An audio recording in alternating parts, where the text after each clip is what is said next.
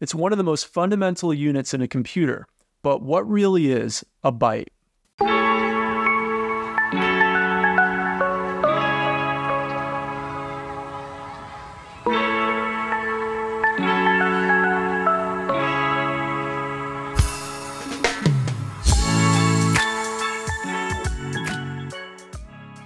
Welcome to Kopec Explains Software, the podcast where we make computing intelligible.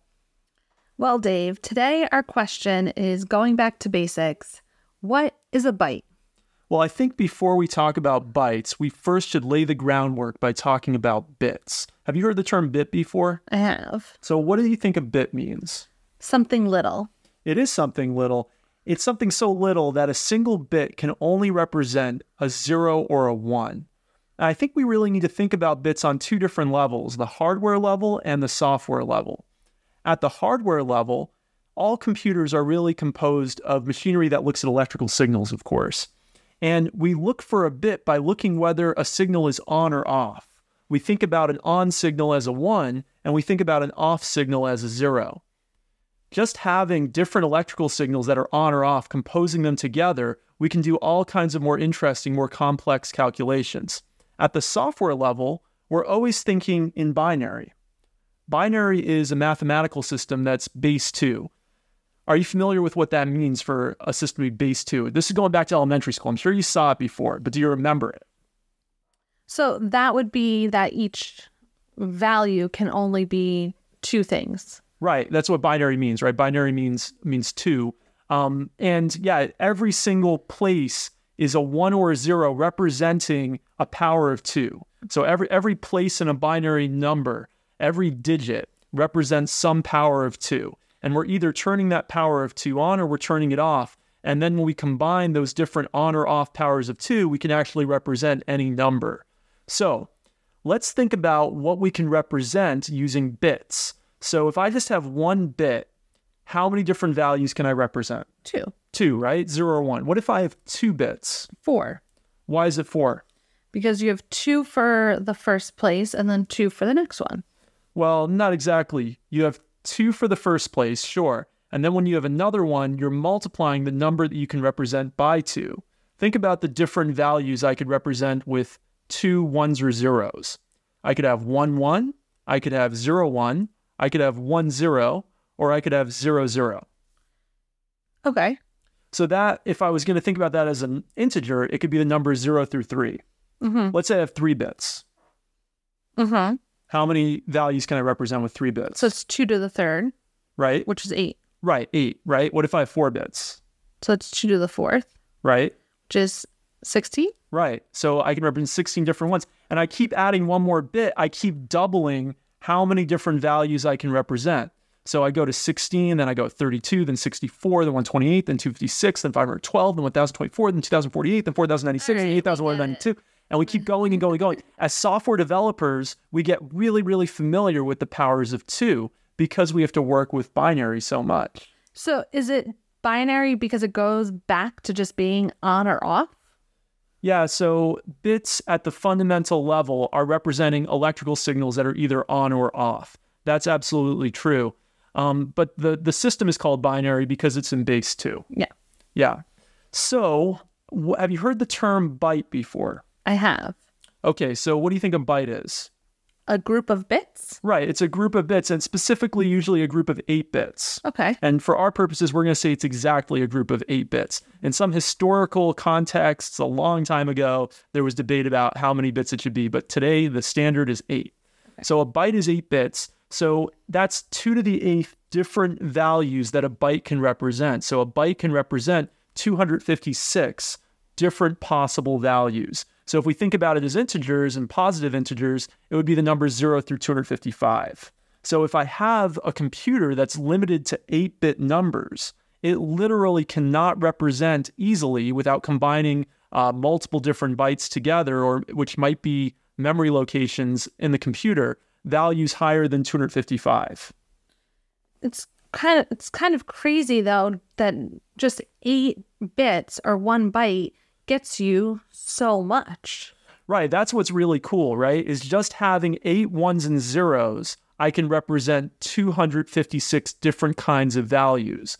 And that's really the power of the binary system, is using something so fundamental of just whether or not an electrical signal is on or off. And doing that multiple times allows me to represent actually many different possibilities. And those possibilities in software can represent everything on the computer. So we use some number to represent some character. So the letter A is some number. Some position on your screen is some number, right? Some number is some number. So we can really represent anything with numbers. Everything, of course, in computers fundamentally is mathematics. And we just choose a different number to represent different kinds of values and then different types of those kinds of values. So all software, when it gets really boiled down, is coming to bits and bytes. Right. And so here's another term you've probably heard before. What's a kilobyte? Would that be just 1,000 bytes? Yeah, a kilobyte's 1,000 bytes, and that's using the international standard units. There are other types of systems where we consider a kilobyte to be 1,024 bytes, but for today's purposes, we're going to use the standard units. So 1,000 bytes. So how many bits is that? 8,000. Right, because 8 times 1,000 is 8,000. So that's 8,000 ones and zeros that you need to represent 1 kilobyte. What about a megabyte? Is that a million? Right, that's 1 million bytes, 8 million bits. So you need 8 million ones and zeros to represent a megabyte. And I'll just give you a couple more that people have probably heard about. A gigabyte, right, is 1 billion bytes. So that's going to be 8 billion ones and zeros, right? And then a terabyte is 1 trillion bytes. And so that is going to represent 8 trillion ones and zeros. And that's pretty typical for a hard disk today. A hard disk today will typically be around 1 terabyte. And so that hard disk can actually represent 8 trillion ones and zeros. Those are huge numbers. Like, you can't really even picture them. Or at least I can't. Even a megabyte is actually a huge number. Yeah, no, it is a huge number, but let's use some context by talking about some things types of files that people use on their computer all the time. Okay. For example, an MP3 file. Typically at a 128 kilobit per second rate of encoding, it will be about a megabyte per minute. So a 3-minute song will be about 3 megabytes as an MP3 file. So how many ones and zeros do you need to represent Baby One More Time by Britney Spears? Sorry, I got distracted by Britney Spears. So if Britney Spears' Baby One More Time is 3 megabytes, how many ones and zeros do I need to represent Britney Spears' Baby One More Time? 3 times 8, so 24. Times?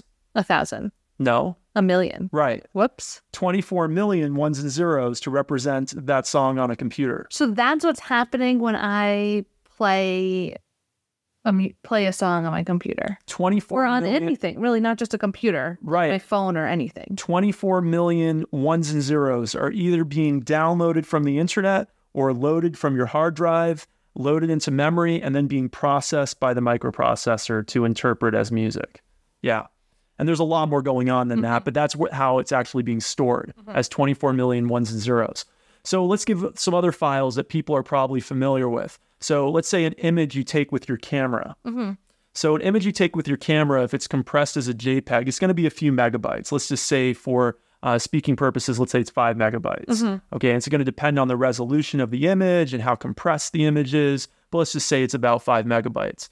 So 5 megabytes, again, is 5 million bytes, and each one of those bytes is made up of 8 bits. So 5 million times 8 is 40 million, right? Yeah, it's a lot. 40 million ones and zeros to represent that image on your screen. This is making me just appreciate more what my phone, what my computer is doing. Because I feel like nowadays we throw the term megabyte, it sounds so small. It doesn't seem like a lot of space. But when you break it down into into the values, it's actually huge. Yeah, but let's scale down and let's scale up. So let's scale down to a text file. Okay. So you're typing something out, and each of those letters usually is represented by just 1 byte. Oh. So each of the individual letters in some file that you're typing in a text file is really not that much memory. It's 8 ones and zeros. But let's say a movie. Now, I don't know if you've ever downloaded movies from the internet, but how big do you think a movie is? Let's say a movie that's a couple hours long. I mean, it's got to be like a billion bytes or something. Yeah. I mean, so when we're talking movies, depending on the file format, depending on the resolution, but we're typically in the several gigabytes when we're talking about a couple hour movie. For example, a DVD, the old style, not Blu-rays, holds, I think, 4.7 gigabytes, a standard DVD. So that's about 5 gigabytes for a couple hour movie, right? Well, gigabyte, again, is a billion. So a billion times 8 is 8 billion, times 5 is 40 billion, right? So a DVD holds 40 billion ones and zeros. Wow. Yeah, it's really quite a bit. No pun intended. So let's think about something that is related to this, which is how we transfer bytes over the internet. Now, so I really wanted to bring this up because oftentimes I've noticed people are confused by this. When you're shopping around for an internet connection, typically it's measured in megabits, and people don't always realize that. They think that they just assume that it's megabytes. But oftentimes when you're going and you're thinking, oh, should I get the super fast internet connection? Should I get the kind of fast internet connection? It's actually being measured in megabits. So, for example, I think our internet connection here at our house is 250 megabits. So in megabytes, what do I have to do? Divide by 8. Right, divide by 8. So really, it's really, approximately 30-something megabytes per second that in an ideal case, we would be getting as a download speed, right? And there's differences between download and upload speed. But actually, that's quite different than what you might have thought, because if you had a big file that you were downloading, right? And you thought you were downloading at 250 megabytes a second. Well, that would be great. If I had to download a gigabyte file, then I'd do it in 4 seconds, right? But really, it's usually something much, much smaller than that in terms of megabytes. Is that just because of the work or energy it takes to send information? Like, why do they do it that way? Why do they use those units? Yeah. That's traditional in networking technology. Okay. So it used to be when you'd get an Ethernet hookup to your computer, and most people are wireless today, of course. There was 10 base T Ethernet, which was 10 megabits per second. Then there was 100 base T Ethernet, which is 100 megabits. It kind of makes sense because on, let's say, fiber optic cable, right? That's actually has data traveling at the speed of light, but each one of those little photons going through is 1 bit. So it kind of makes sense that we're measuring at how many bits can we get in throughput in a certain amount of time, rather than thinking about in larger units like bytes, which are just clusters of bits. So this is really, even this internet speeds comes back to some kind of like almost physical component of it. Yeah, we're always talking about physical components ultimately when we want to get down into the nitty gritty. And one I like to talk about also, which really helps you visualize bits, is a DVD's surface, or a CD-ROM or audio CD surface. So actually, if you put a microscope over your DVD, what you would see if you looked really, really close is little grooves, little indentations.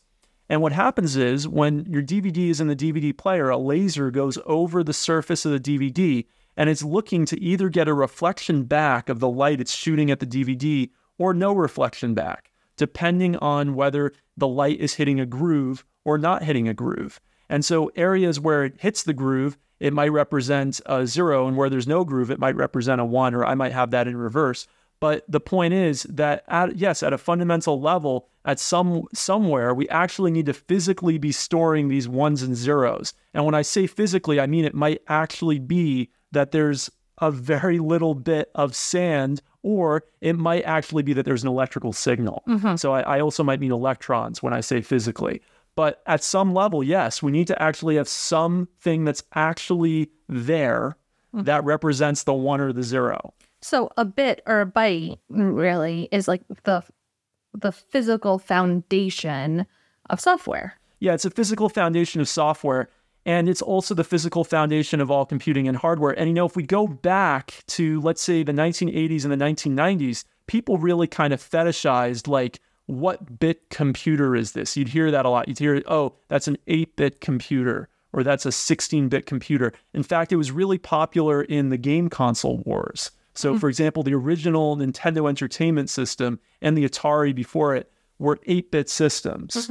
Why were they called 8-bit systems? Well, the microprocessor that was in the original Atari 2600 and the Nintendo Entertainment System was the MOS Technology 6502. And the 6502 would typically manipulate numbers that were 8 bits large, so 1 byte large. And so they were really kind of limited compared to the microprocessors we have today in terms of how large numbers they were comfortable manipulating. Now, that doesn't mean that a Nintendo Entertainment System had no way of processing numbers larger than 255. Of course, you could take more than 1 byte, put it together to get larger numbers. But natively, within the microprocessor itself, what was it really fast at and really capable at, and what was its instruction set really good at? Well, processing numbers that were 8-bit large. So we actually evolved quite quickly in the 1980s and 1990s. I'll just do it with video game consoles because that's things that a lot of people are familiar with. But if you went just a little bit further into the future, you had the Super Nintendo and then Sega Genesis. Those were 16-bit consoles. Suddenly, 16 bits, you can represent 65,000 or so different numbers, right? Then we go a little bit further into the future. You got the Sony PlayStation. That was a 32-bit console. It could represent, each one of those 32-bit numbers could represent up to 4.2 billion different values. Then you have the Nintendo 64. And suddenly we're talking in such a large number of values, because remember, these are exponential increases because they're powers of 2. So with the 64-bit number, the number is so large, you would never have that many different values that you actually have to deal with. Today, the microprocessors in our phones or in our laptops are 64-bit microprocessors. And so each little chunk that they process and do instructions on can represent such a large number of values that we're never really going to run out. But, even when we were just at 32-bit computing, we were reaching real limits. For example, I told you earlier that 32 bits can represent around 4 billion different values. So actually, certain 32-bit computers were limited to 4 gigabytes of memory. Now it's all kind of coming together, right? Because a gigabyte, we said, was 1,000 bytes, right? Excuse me, a billion bytes, right? Sorry. And so 4 gigabytes, right, is 4 billion bytes, right? So when I think about it, that really can't even hold an entire DVD in memory live. Not that you necessarily want to put your whole DVD into RAM, but maybe you do. So this stuff really does matter, and there really were limitations. But now that we're at 64 bits, in terms of the amount that we can store, the amount that we can represent, or the amount of memory that we can address, there really are no limitations anymore. And this all evolved pretty, like you said before, pretty quickly to get to this point, to be able to get to this large of a software system. Yeah, absolutely. And it's not just at the microprocessor level. So if I think about it at the microprocessor level, we went from 8-bit, 16-bit, 32-bit, 64-bit, and then we're not even talking about the speed of the microprocessor or the different instructions it can calculate. But if I think about actually just memory capacities, there's been incredible increases in that too. So if you think about the original Macintosh, came out in 1984, it had 128 kilobytes of RAM, kilobytes. So think about that. That's not really that much storage. You couldn't even put an MP3 file in that memory, right? And it would run on 400 kilobyte floppy disks. They later on got up to 800 kilobytes, then 1.4 megabytes. But yeah, the original Macintosh had 400 kilobyte floppy disks and 128 kilobytes of RAM, and it had a 32-bit / 16-bit microprocessor, depending on how you look at it. So then here we are, like in the 1990s, and it would be normal by, let's say, the mid-1990s to have tens of megabytes of RAM and to have hundreds of megabytes of storage space. And then we look about today, about 20, 25 years later, and here we are with computers with terabytes of storage and many, many gigabytes of RAM. It's really been an incredible increase, and it's enabled all kinds of new applications. But you can now see how just because of fundamental limitations, we couldn't really do movies on computers in the 80s. We couldn't really even do MP3 files in the 80s. It wasn't invented yet, for one thing, but we couldn't. But we also just didn't have enough memory. And we'll talk about what memory is in maybe a future episode too. Yeah, we'll get into more depth about it. But I guess the takeaway for people today is that a byte is made up of 8 bits, and each of those bits is a 1 or a 0. And the more ones and zeros that we have, the more different things that we can represent. It's a really important thing to understand about what our devices are able to do. And I think it makes us, at least it makes me really appreciate the work they're doing more. Yeah, I mean, no industry has advanced as fast as the computing industry has over the past 50 years. It's been absolutely, if you read the history, it's absolutely incredible. And really, it goes back further than that. It goes all the way back to World War II. And if you just look at even 10 years ago, the advances are amazing. Look forward to seeing everybody next week for another episode. But don't forget also to subscribe to us and to like us on your podcast player of choice. And we'll see you next time. Thanks for listening.